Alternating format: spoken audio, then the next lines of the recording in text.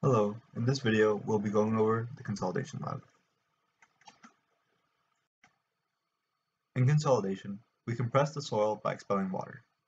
We measure deformation of the soil to see how much it settles at a set interval.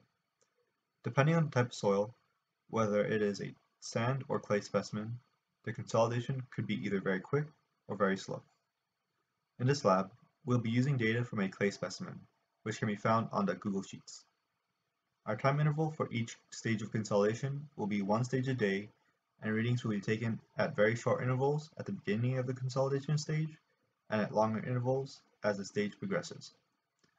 We will add more load to the consolidation frame every 24 hours until we reach an applied load of 64,000 pounds per square foot, at most only doubling the stress.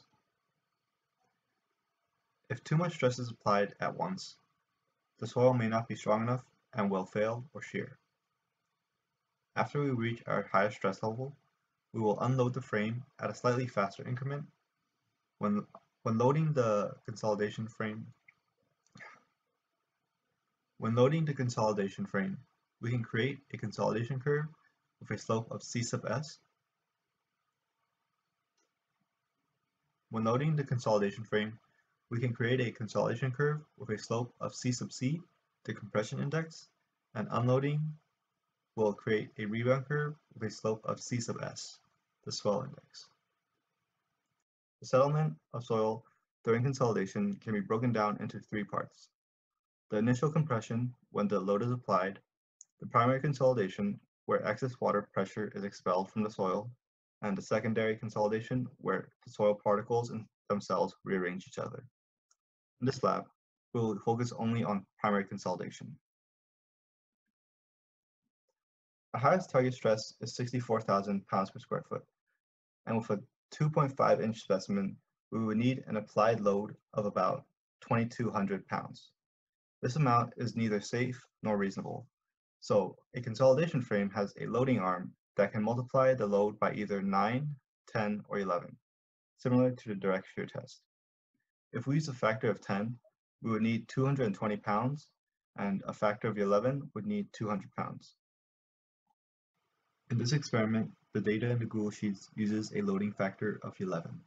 In this lab, we have weights bought from Humboldt Manufacturing for consolidation testing on 2.5-inch specimens. On the weights, it is written that they apply up to 2 tons per square foot.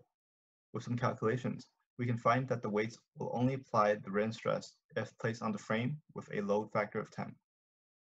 We will use these weights to demonstrate machine deflection. In place of soil, we will be using a metal specimen, which we can assume will not deform. The highest applied load will be 2,200 pounds, and it is possible that the metal can deform at such a high load, but we will assume for simplicity that in this experiment, the disc does not. Because we assume the calibration disc does not deform, any deformation read from the dial gauge after applying weights will be due to deformation from the other parts of the odometer, such as the loading frame, pour stones, filter paper, or discs. We will measure the deflection caused by adding weights to each stage of consolidation, as well as the dial gauge reading as weights are removed. In data interpretation, we will remove the machine deflection readings from the consolidation soil settlement data.